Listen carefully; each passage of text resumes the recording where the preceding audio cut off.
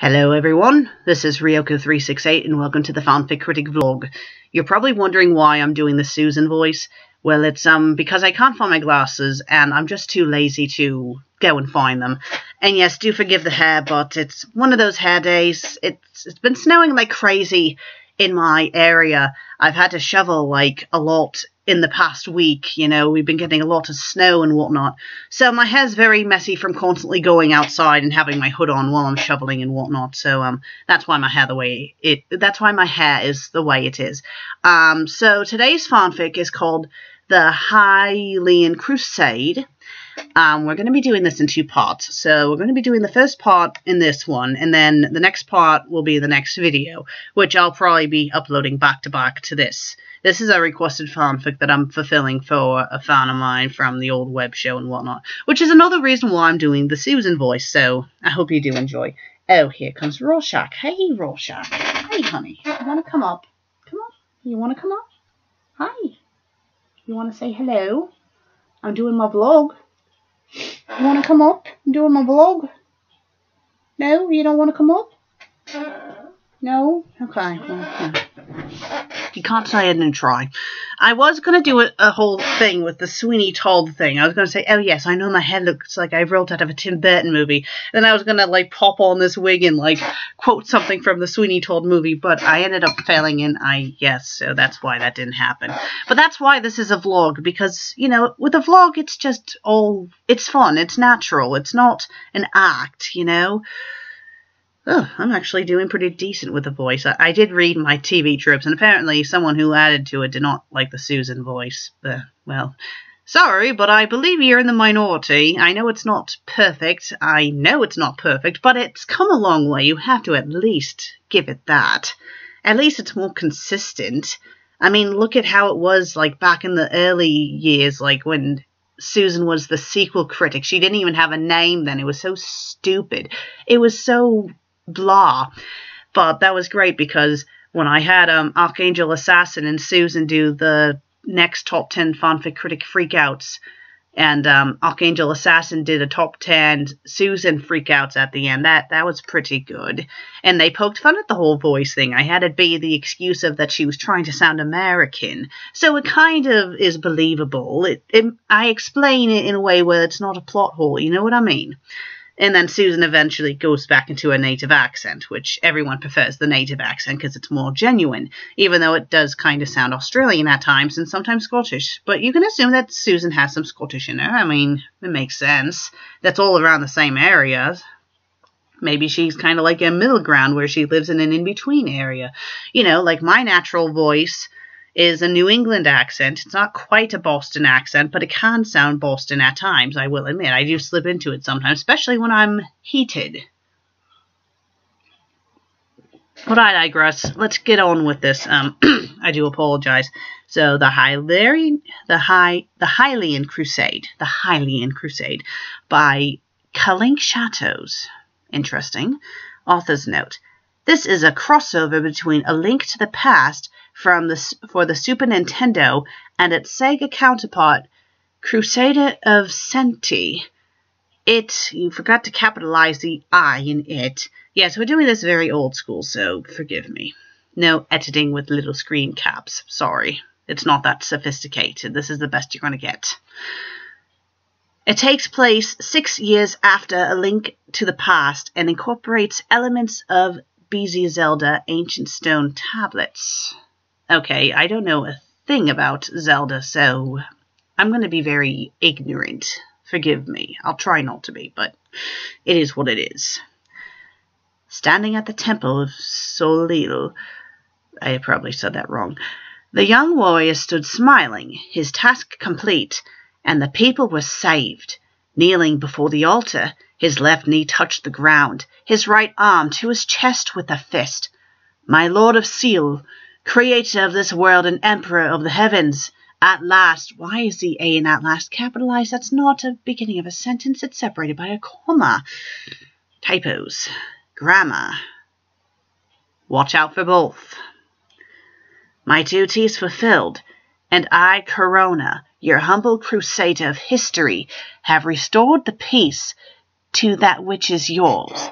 Slowly, a beam of light, why is the L in light capitalized as not necessary, descended upon the warrior, and the altar he stood upon before a voice powerful, steady, spoke. Okay.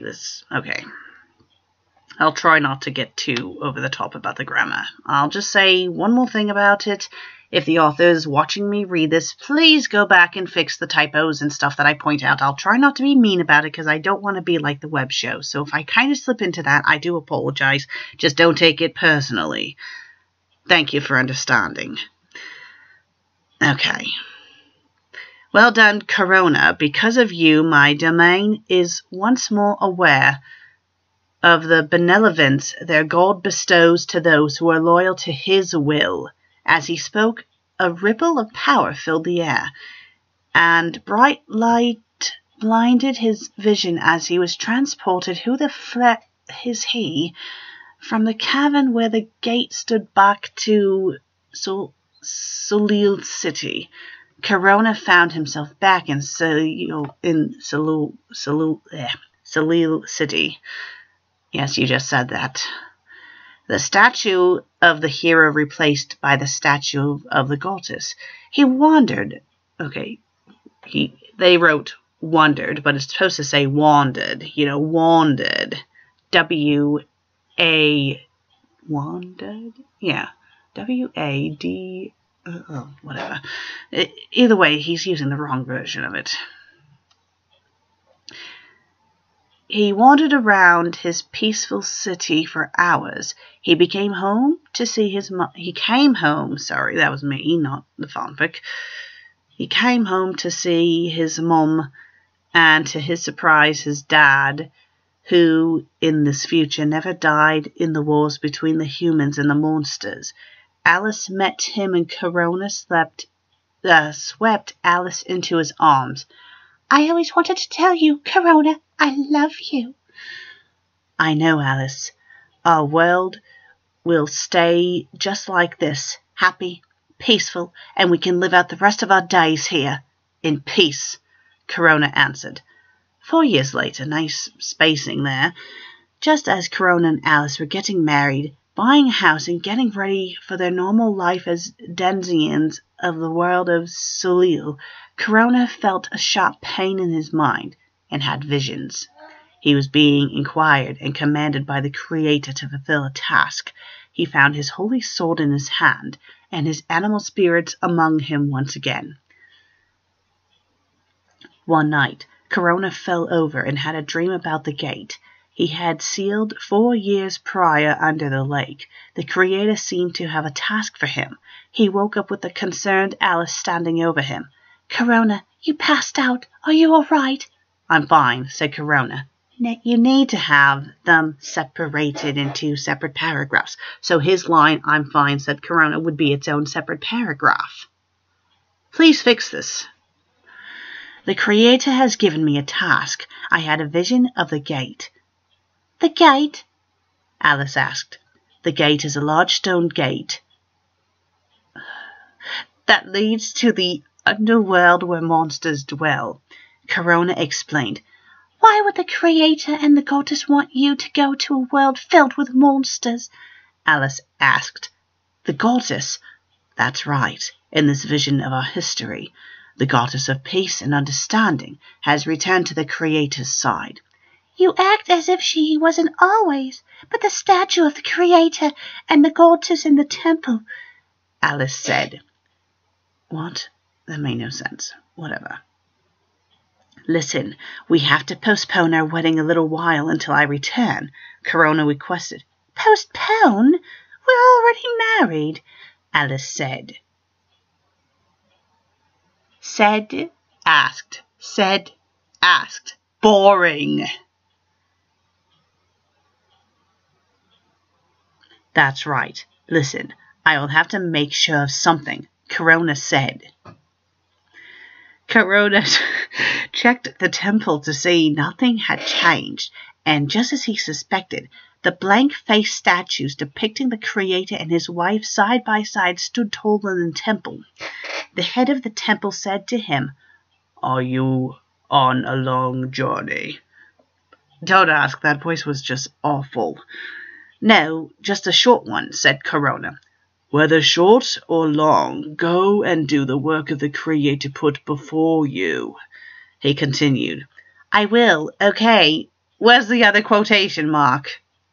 You need another quotation mark to finish that, because now it's just a run-on quotation that goes on forever and ever and ever, said Corona. Whether short or long, go, wait, never mind, I already read that part. I will. I will, replied Corona as he headed off for the lake. The catacombs under the lake were a frightening nightmare, so many sharp, jagged rocks and deep chasms. He wondered how he ever navigated this way to the gate last time. When he reached the gate, extra spacing there, he did find it unsealed. Oh, wonderful. He wondered who could have tampered with the gate after defeating the spirit energy. Why is that capitalized? As he stepped to reseal the gate was flung open and he was pulled through. Okay. Corona awoke in an unfamiliar land. He stood up and made his way forward. If this was the underworld of Solil, it certainly didn't look it. Corona makes his way to a village. Fado, a young girl, drops down out of the tree she's climbing and smiled. Oh, who are you? Corona looked at her oddly. You are a human. What are humans doing in the world of monsters? Fado cocked her head to the side. What are monsters? I don't know what you're talking about. More bad quotation marks there. They need to be fixed. Corona, hold on a minute. Sorry, I thought I had the cat. Corona started walking again. To find the gate. I need to find the gate back to my world in Solil City. Fado paused. Did you get hit on the head?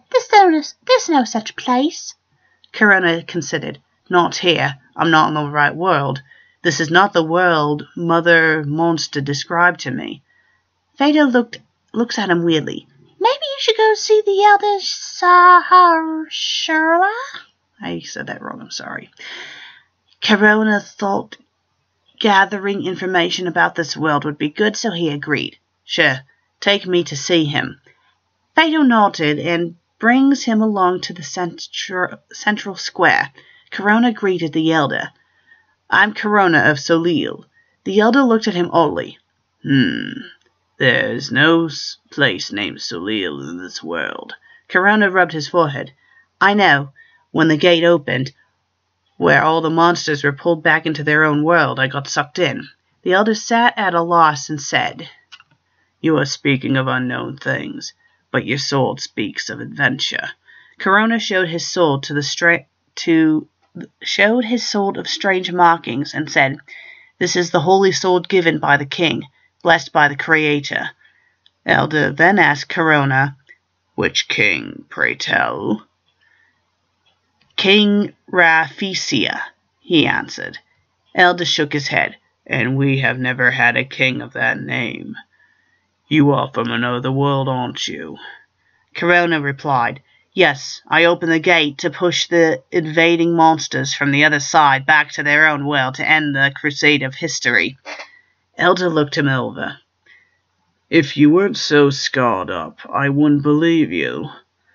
So, a world where monsters and humans are separate... oops, you know what? Fuck it. I'm going back to my normal voice. I can't keep the accent. Sorry. So, a world where monsters and humans are separated. The Elder sighed. I wonder if we could achieve that here. Every few years, a few are killed by monsters, and we all live in fear of the evil Ganon. Ganon? Corona asked. Yes, an evil tyrant warped by the Triforce of the goddess into a hideous pig monster, explained by the Elder. Cursed to be a pig monster. Sounds like a punishment the Creator would inflict upon a man who attempted to steal and warp the holy power for his own nefarious deeds. Cursed to be a pig... Oh, You're from a world that has an evil god, I see, said the elder. The Creator is far from evil. He is very merciful. He gave me back my father. I didn't know if the gate could take us anywhere else besides the underworld of Soleil. Elder sighed. You are very likely not in either your world or the world of monsters. Corona pondered. Perhaps the Creator has a presence here. Your god? I hope not, said the elder. If the god does have a presence here, I'll ask him to send us back, just as I asked him to return the gift on language to the entire world. The elder looked at him weirdly. Your world, I'm guessing. Yes. Are there temples here? Corona asked. There are, yes. Large, confusing ones, assured the elder. That's a start. Any creator, where I can speak with the Creator of this world. The 3 goddesses left this world long ago. Corona cocked an eye. 3 goddesses? Yes, courage, power, and wisdom. Then I am trapped here. I'll never see my family. Alice, my mother. The elder patted his shoulder. I'm sorry, lad. This village will be happy to take you in, though. Corona renewed his resolve. I'm not ready to give up yet. Where is the king of this land? In the castle? The elder eyes him as if he's a little slow. Corona pointed to the northwest. You mean the castle over yonder? Elder only won around for several days' journey. What? Okay. Fix that. Corona nodded. Very well. I'll return if I find nothing useful. Alright, let's pause for a quick sec just to take a quick drink. I'm not going to bother pausing the footage for that. It's just me drinking. Soda, not alcohol. I don't drink alcohol anymore. Corona walked to Hyrule Castle but stopped at the gate. Captain Malin, a Hylian guard, eyed Fado. Fado started babbling like a little girl. He says he's from another world and he fought all the monsters and shoved them in a gate only he got sucked into, and he's here, and yeah, Corona. Malin asked, Soleil. That name isn't familiar. Fado, are you telling tales again? Corona frowned. No, I'm here to speak with the king and have communion with the Creator and find a way back through the gate. Let me just take you to see Princess Zelda, but I will have to relieve you of your sword, good sir. Malin reached to remove the sword and it gave her a shock. Ow, Malin remarked. The holy sword I carry will only permit one blessed by the gods to wield it, said Corona.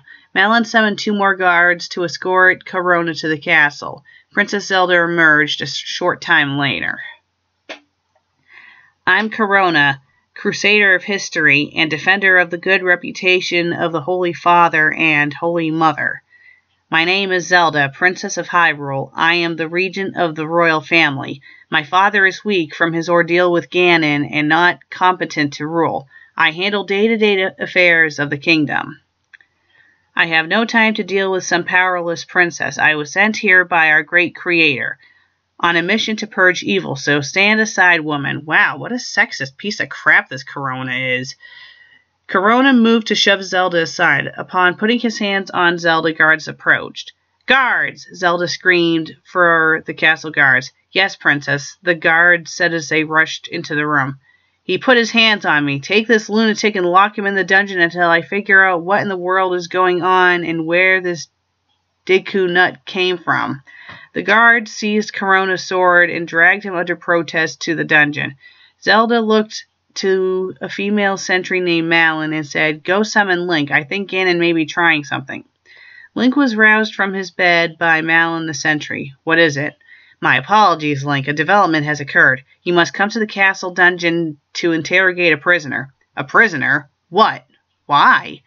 Link asked. Link got dressed and was escorted by the guard to the dungeon. What's going on? And I say, hey, yeah, yeah, hey. Okay, sorry. This man was brought to us from a village. He claims to be from some other world ruled by a deity called the Creator that robbed humans of the ability to speak. He also said he can speak to animals and monsters, Zelda started to explain. Let me ask him, Link said. Corona of Soleil, I am chosen to be the Crusader of History by the Creator, Corona said. Zelda, you keep speaking of a single Creator as if there is one. There are 3 goddesses of this world. You saw their emblems on the way here. Corona, I do feel a presence similar to the Creator and the 5 senses. Allow me to explain. Zelda nods. That would be the Triforce. Link then taps Zelda on the shoulders. Look at his ears. Aren't they strange? Very rounded. I never noticed before, said Zelda. It is said that Hylians have pointed ears to be able to hear the voices of the golden goddesses. If he does not follow the golden goddesses, perhaps his people lack the ears because of it. Corona pulled out a book. He opened to a passage in the beginning.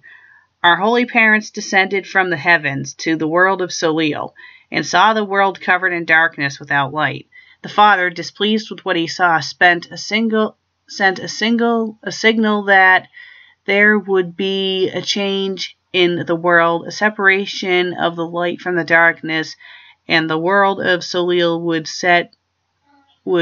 be set on its intended destiny. Corona tells the tale of the Crusade of history, how monsters from another world came to their world through the gate. Armies of humans drove them back into caves.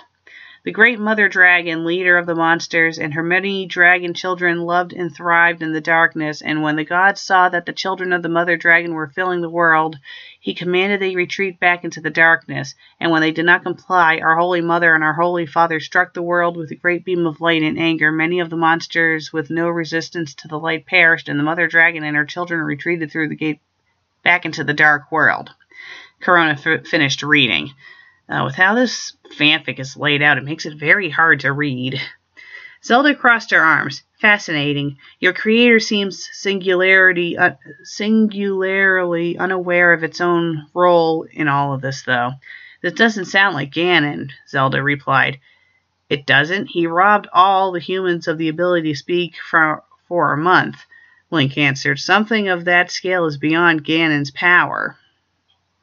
Zelda asked, who created humans?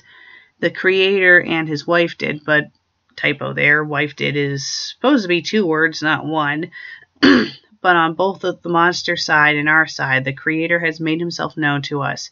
Sometimes they take many forms, not so easy to recognize. Corona replied, the creator must be here too. Zelda snarled, your creator sounds like a demon. Not to put too fine a point on it, I am not ruling out that Ganon created you. Your title of Crusader of History is very similar to Link's title, Hero of Time.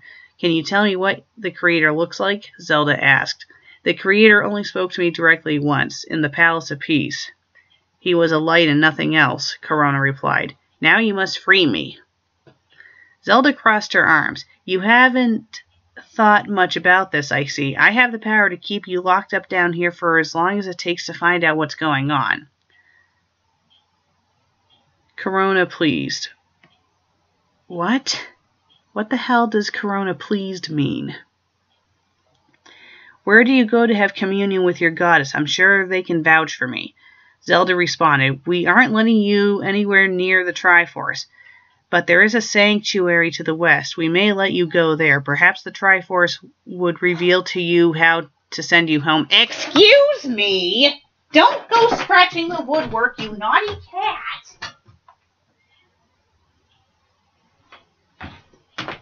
Sorry about that.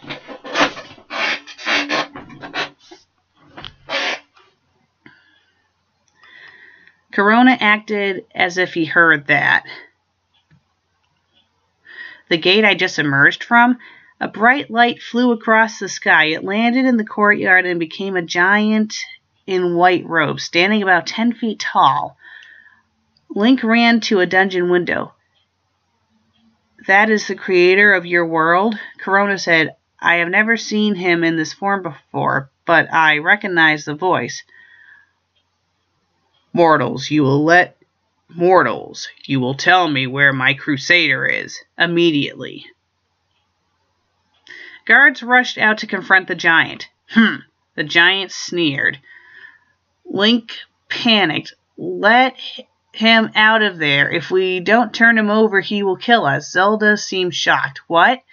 I don't know what that thing is, but if we turn over his Crusader, he'll leave us alone. Link starts unlocking the cell. Come on, I don't want things to get out of hand. I'll give you over to him. You said you You said your coming here was a mistake, so you can go back to where you came from. A few minutes later, Link and Zelda come out with Corona in tow, Corona being dragged by the arm. Does this one belong to you? The giant smiled. I am very pleased to see these people did you no harm, Corona. I'm sorry, I must I think they meant to say ask. I must ask if you are the creator. Corona inquired. Yes, I chose this form to exist among mortals for a short time. Was I not meant to come to Dark Soleil and discover why the gate was tampered with? Corona asked his liege. You are supposed to be here, just I didn't anticipate that the uneducated here would throw you in prison immediately. The gate was tampered with from here. After all, the giant continued, Link and Zelda seem to be such good people. How do you know our names? Asked Link. I am a god. The moment I set foot in your world, I knew everything about you, answered the Soleil creator. You must do my bidding is to find the culprit, eliminate it, commanded the Soleil deity. Link stood up and confronted the Soleil creator. All right, Ganon, this is ceasing to be amusing. The creator looked to Link, eyes on him with little reaction as he spoke, his tone harboring both power and contempt as he said, Young one, your mind is obviously unable to see that I am not one whose power is left under a foolish being you call Ganon. I am beyond the triflings of such a petty beast, as is my power beyond your ability to understand, young fool. Link looked to Corona and thought a moment, his hand on his sword beginning to feel warm and sweaty as the creator said, Stand, my Crusader. He is but an unenlightened warrior who is unaware of how his folly can be his undoing.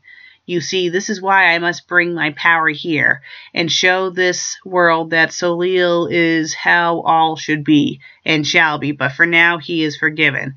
Lest these sisters feel their hero is wronged. He could sense the eyes of the goddesses, knowing their protection over the hero of time was strong. Creator, I must ask about the gate. Before I came here, I had a dream that the gate was opening. Is all my work for the crusade of history being brought to an end? Are things returning to the way they were because the gate was opened? Corona was worried about losing Alice, his mother, his father, and his peaceful life since the Creator's wife returned to his side. Shaking his head, he said, No, my servant. The gate has simply shown us a world that needs... Holy crap, how long is this story? How long has this been going on for? Oh my god, this is already a half an hour long? Okay, unfortunately, I didn't realize this story was this long, so, gonna have to stop it right here.